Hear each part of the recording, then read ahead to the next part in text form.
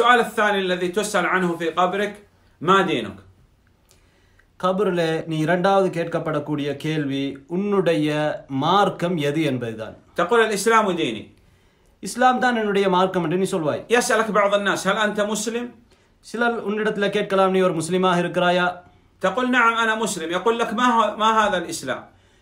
நீ நான் முஸ்லிம் தான் என்று நீ சொல்வாய். அப்போது அவன் கேட்பான் இந்த இஸ்லாம் என்றால் என்ன என்று கேட்கலாம். تقول الإسلام هو الاستسلام لله بالتوحيد أن تسلم لله وتفرد الله سبحانه وتعالى بأنواع التوحيد الثلاثة.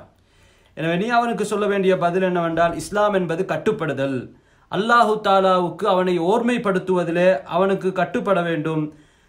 அவனை நாங்கள் ஓர்மைப்படுத்தி அவனை வணங்கி அவனுக்கு கட்டுப்படுவதுதான் இஸ்லாம். والانقياد له بالطاعة. المسلم لابد أن يطيع الله سبحانه وتعالى ولا يعصي، يعني يصلي ولا يقول لا أصلي، لأنه مسلم لابد أن ينقاد. எனவே இஸ்லாம் என்றால் நாங்கள் என்ன சொன்னோம் என்றால் கட்டுப்படுதல். ஏகத்துவ அல்லாஹ்வை ஓர்மைப்படுத்துவதிலே நாம் அல்லாஹ்வுக்கு கட்டுப்பட வேண்டும். அதே போன்று அவனுக்கு நாங்கள் வழிபட வேண்டும். அல்லாஹ் தஆலா ஒரு விடயத்தை எங்களுக்கு ஏவி இருக்கிறான் என்றால் அந்த விடயத்திலே நாங்கள் அதை எடுத்து நடக்க வேண்டும், அதை வழிபட வேண்டும். والبراءة من الشرك أهله بالقلب واللسان والجوارح. அதே போன்று அந்த இஸ்லாத்துடைய வரைவிலக்கணத்தில் உள்ளடங்கக்கூடியதான் நாங்கள் எங்களுடைய உள்ளத்தினாலும் எங்களுடைய செயல்பாடுகளினாலும் இணை வைத்தலிலிருந்தும் இணை வைப்பவர்களிலிருந்தும் நாங்கள் நீங்க வேண்டும், அவர்களை விட்டும் தூரமாக வேண்டும். نعم ما هي مراتب الدين؟ نقول مراتب الدين 3 مراتب. மார்க்கத்துடைய படித்தரங்கள் என்ன?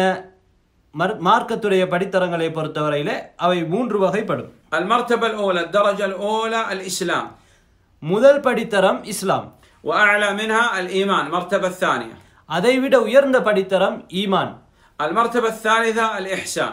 அதைவிட உயர்ந்த படித்தரம் மூன்றாவது கடைசி படித்தரம் இஹ்சான் என்கின்ற படித்தரம். أركان الإسلام 5. இஸ்லாத்துடைய தூண்கள் 5 இருக்கின்றன. أركان الإيمان 6. ஈமானுடைய தூண்களில் 6 இருக்கின்றன. الإحسان ركن واحد والله أعلم. இஹ்சானை பொறுத்தவரையிலே அதற்கு ஒரே ஒரு தூண் இருக்கிறது.